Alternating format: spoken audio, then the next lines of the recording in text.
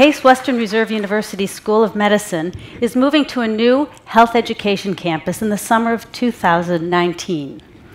As plans for the new building got underway, we were informed that there would be no wet labs in the new building. As director of the anatomy program at the medical school, I found this information to be quite distressing. My colleagues and I saw this as a tremendous threat. Cadaveric dissection has been at the forefront of anatomy education in medical schools for generations. But after asking some really difficult questions like, how can you teach a human body without a human body, we decided to consider our position to be an opportunity instead of a threat. We started looking into solutions. We looked at computer-based programs, virtual reality, 3D printing, plastination. Some potential solutions were just too expensive. Others didn't meet our requirements for ease of use, either by instructors or by students. Some programs were inaccurate. Some lacked the detail that we needed. Many were two-dimensional. We knew that we needed to think outside the box, blow everything up and start again. We needed to bring anatomy to life. And with that, we asked, how do we need to teach anatomy in the 21st century? Why does anatomy have to be dead in the 21st century? How do our students use anatomy in their clinical clerkships and as residents, and of course as practicing physicians? Gradually, we began to imagine a new living anatomy curriculum. Putting cadaveric dissection aside, not away, we realized that our course should include ultrasound and some physical exam skills on living, healthy patients, and of course, radiology, as they talked about this morning, as Rishi talked about, skills they need as practicing physicians. But try as we might, we could not give up on cadaveric dissection completely. We believe that it would be a mistake to just throw the baby out with the bathwater, because the interaction with the cadaver has value beyond learning anatomy, both intangible and tangible value. The intangibles include, for example, the experience that every physician has as a rite of passage into the world of medical practitioners. Cadaveric dissection is also many medical students' first foray into the doctor-patient relationship. For some, it's their first exposure to death, which in the lab we can manage in a controlled setting. Also, cadaveric dissection provides an opportunity to demystify both the human body and death. The tangibles are easier to identify. For example, employing haptic perception for recognizing and identifying anatomical relationships.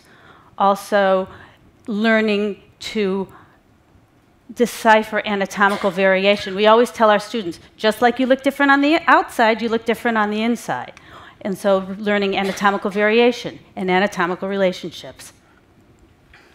We decided to modify our format.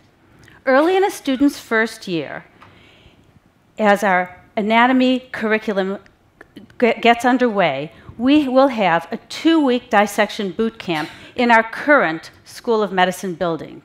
And then after the boot camp, our students will transition back to our new health education campus for a living anatomy curriculum with the remainder, which will be integrated with the remainder of their general medical education.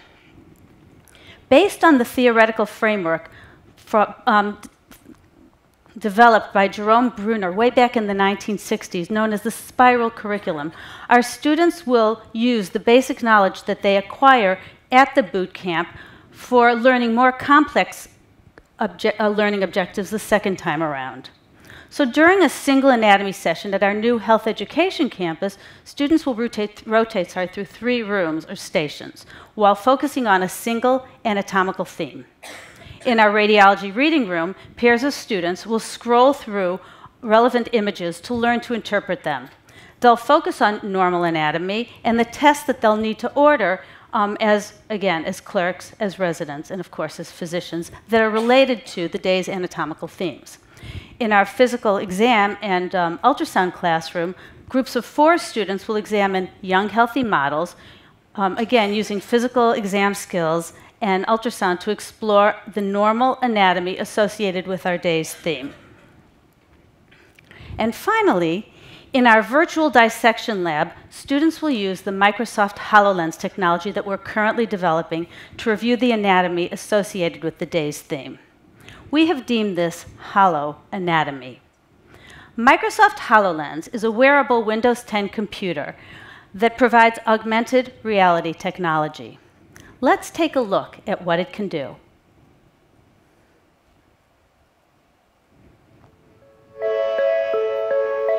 The HoloLens is absolutely the most amazing piece of technology. Within 5 seconds, I realized that the world had changed. It was an immediate realization that this is something exciting and we have to be a part of this. I'm sorry, this is the wrong video. Seeing things in and 3D is something that you could do before with some glasses. Speaking of technology, sorry, we have to take a step back to the 20th century for 1 minute to switch to a different video and make it work. And then we'll go back into the 21st century. The digital content is inserted into the room as if it's actually there. As a teacher, I can see what they're all looking at. And that's something that we think has real... Could we start it over? It's a really nice video. Nothing. Yeah. 2 of my children came to see me do this, and they just walked in, and now they're seeing the glitch. And they're laughing at me. How are we doing?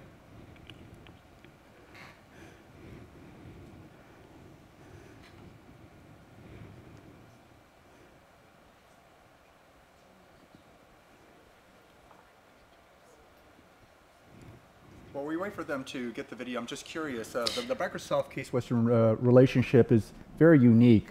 It's been ongoing. So tell us a little bit about how that evolved. If you could just say something very brief about it while they're looking for the video. Well, it evolved way over my pay grade. Okay. But a lot of NDAs were involved, but go ahead, please.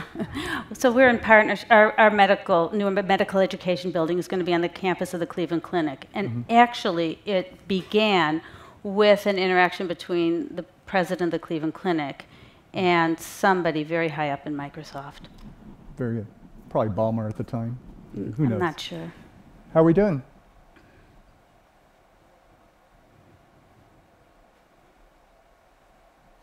You want to ask another question? Well, what would Neil Mehta tell you to do in this case? Neil Mehta is one of their directors of instructional technology. He would tell me not to sweat the small stuff. So what I'm going to do is tell you that there's a really cool video, and it will show up. Can I continue? PowerPoint? Yeah. The PowerPoint in the meantime? The show must go on? Okay, I really want to show my videos, though, so I hope we can. But let's see where we're at now. Oh, okay. Oh, no, that's not where we're at. Can you back up? Let's see. Oh, all my secrets are being shown now.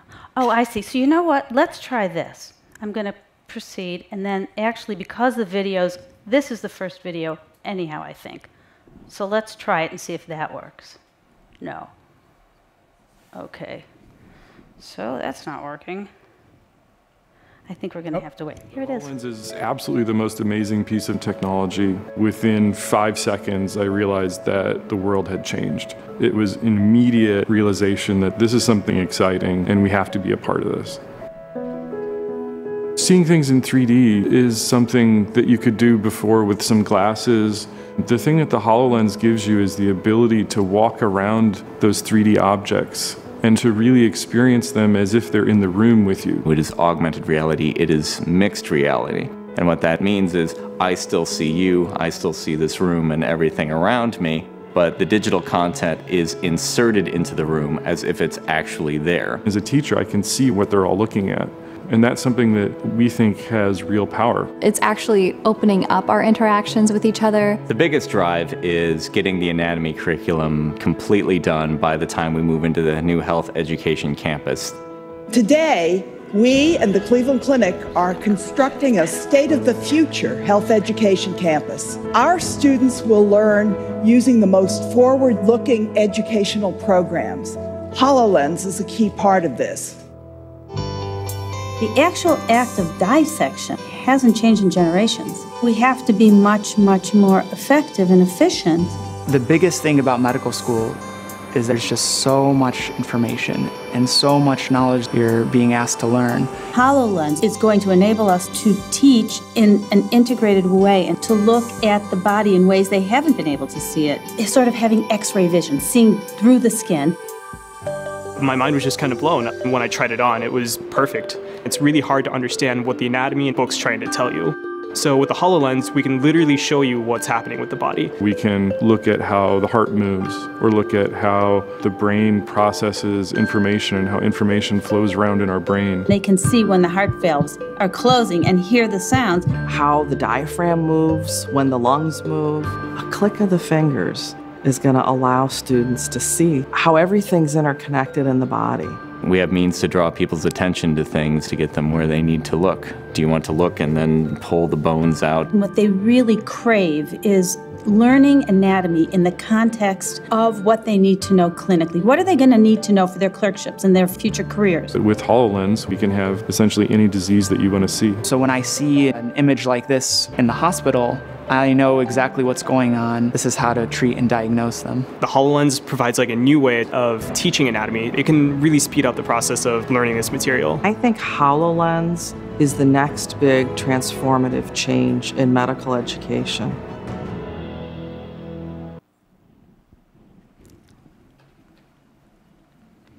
As we proceeded, we realized that we couldn't simply upload structures from imaging modalities onto the HoloLens, because at the end of the day, the HoloLens is a computer that you wear on your head, and it can't handle the complexity that these images contain. We also discovered that open source materials were not detailed enough for medical students.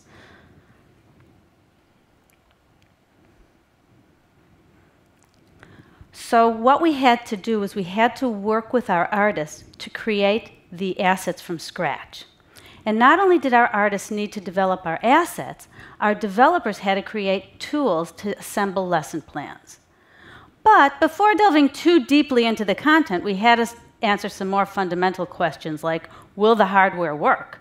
Will the system crash in a classroom setting?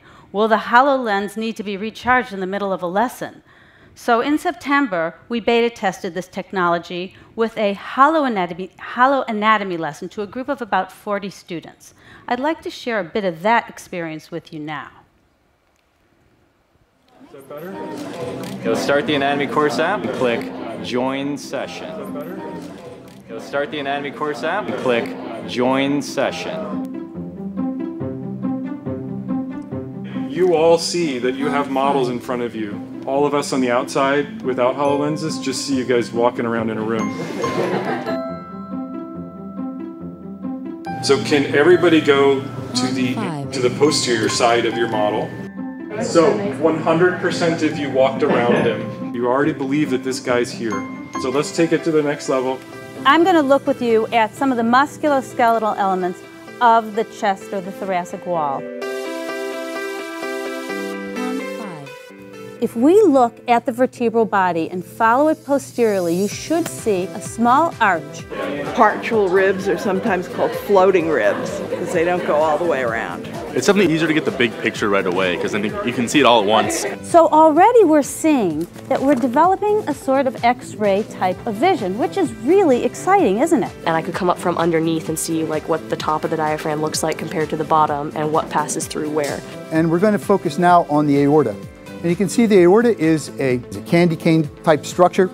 In the aorta, we were in lab this week and we're trying to figure out how the aorta is positioned and where the branches come off. And here is just so easy to see because we could peel away everything else.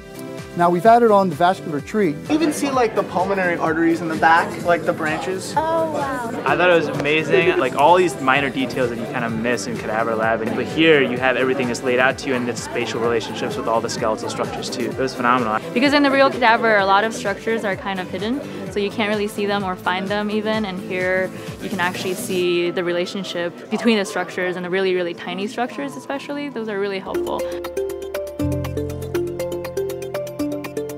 I felt like it was actually a really good group dynamic that I wasn't expecting to be able to have with this. And I could see everybody, and then it was really overlay and onto the reality, so that was really amazing. I thought it'd be cool to see the HoloLens in action, but I didn't expect it to actually be as educational it was, and I feel like I'm kind of pumped to go study and kind of solidify those details.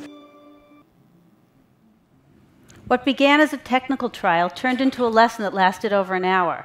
Despite the rudimentary anatomy that had been taught, about 87.5% of the students said they had learned something new about human anatomy, and 100% of them said they were interested in participating in a future HoloLens class. And for us to get 100% out of our students in anything is pretty unusual. In addition, all but one student agreed that they could maintain interpersonal or small group contact while wearing the HoloLens. In contrast, though, about 23% of the students felt that the HoloLens was uncomfortable. They didn't like having it on their heads. And many commented that they missed the haptic or tactile feedback as well as the anatomical variation that they could see on a cadaver. In December, we have invited a group of faculty and interested medical students and graduate students to a HoloNeuroanatomy lesson. In this lesson, we experimented with different formats. Here you see the group standing around a 30-foot brain, spinal cord, and vertebral column. It's very unusual, by the way, for students to have an opportunity to see the brain and spinal cord in continuity. And then we also looked at small group formats. So here you see the students looking at holograms of the subarachnoid space. And there are anatomical features that we can create on HoloLens that you can't see on the cadaver, which is sort of cool. And one of the things I love is the look on this particular young woman's face. She's a second-year medical student who was just completing a course in neuroanatomy, and you can see she is just thrilled. In order to understand the sequelae of lesions of the nervous system, we teach students the trajectory of a large number of neurological pathways. Until now, we have been using very primitive modalities in order to teach these tracks or pathways, like having students thread yarn through a series of photographs of sections of the spinal cord, brainstem, and forebrain. So just threading yarn up. In our HoloAnatomy lesson, we presented some material concerning the trajectory of 2 ascending tracks and 1 descending tracks. And you can imagine the difference in effect between this method and the yarn and photograph method. Here you see, again, looking at the format, small groups of students standing around holograms. And on the left, you see a group looking at a section of the spinal cord with its blood supply, while on the right, they're viewing a cross-section of the cord, illustrating the area involved in anterior spinal artery syndrome, a very common form of spinal cord infarction. We gave the group of medical students, and there were 11 of them, pre- and post-quizzes to see if they had learned anything. So 6 of the students had taken the graduate neuroanatomy course before this event. And to the dismay of their instructor, the average score for the kids who had taken the graduate course was only 81% on the pre-HoloNeuroanatomy lesson, and on the post it was 97%. There were 5 students who hadn't taken neurological anatomy before. Their pre-test average score was 57%, and their post-test was 80%. So, as we move into the fall of 2017, we're on schedule to begin more formal testing of our HoloAnatomy curriculum. The first of these tests will involve taking a small set of second-year medical students who will be studying limbs and back and using the HoloLens as a primary teaching modality. We will also, in a couple of different formats, pilot HoloAnatomy on thorax, abdomen, and pelvis perineum with our first-year students. Thanks.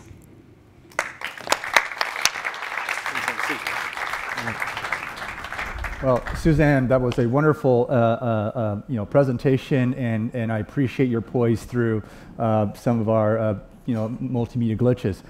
So much has been made of the Microsoft HoloLens device, which obviously a little bit of the star here, obviously about teaching, but there's obviously some interesting tech involved.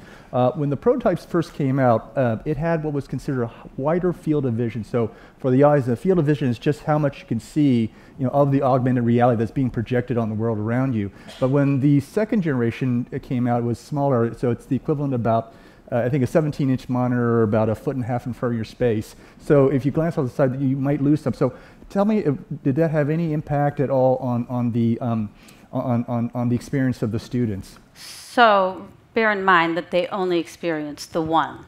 We didn't have a before and after with that. We only had the narrower view.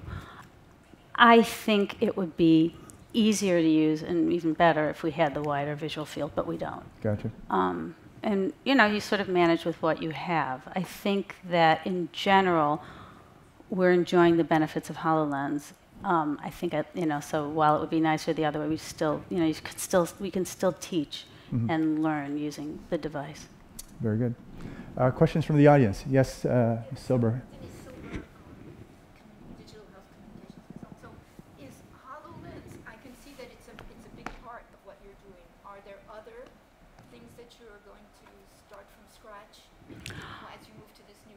So I mentioned we're also right now we have a strictly cadaver-based, cadaveric dissection-based anatomy course. We are bringing in ultrasound and physical diagnosis into our course, as well as I do partner with a radiologist, and we do have radiology, but we're going to have a much more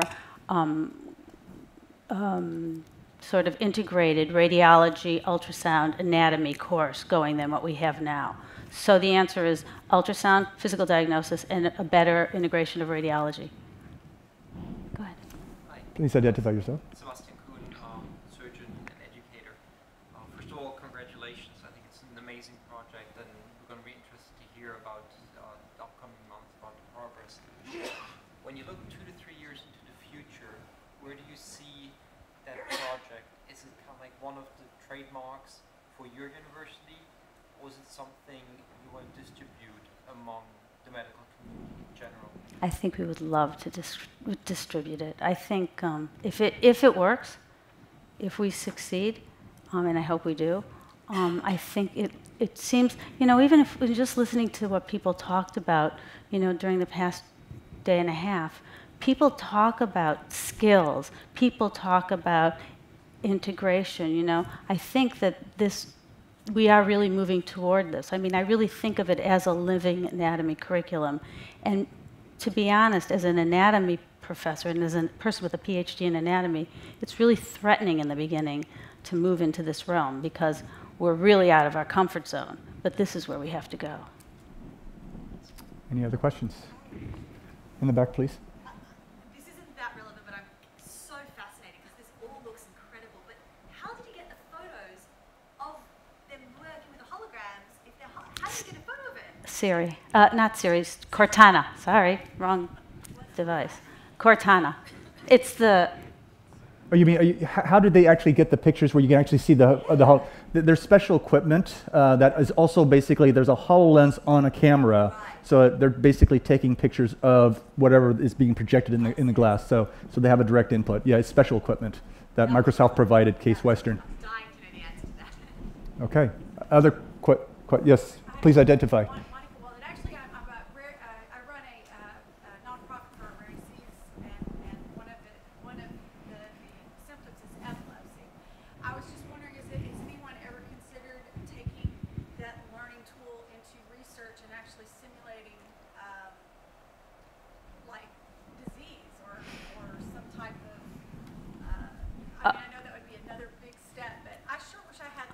Yeah, I did want to say something totally different in response to your question. Sometimes it flashes, that when you're wearing the HoloLens, there are these flashes, and I was thinking that something like that could be dangerous for someone with epilepsy. You could trigger an epileptic. Yeah. Okay. That has crossed my mind. Mm-hmm.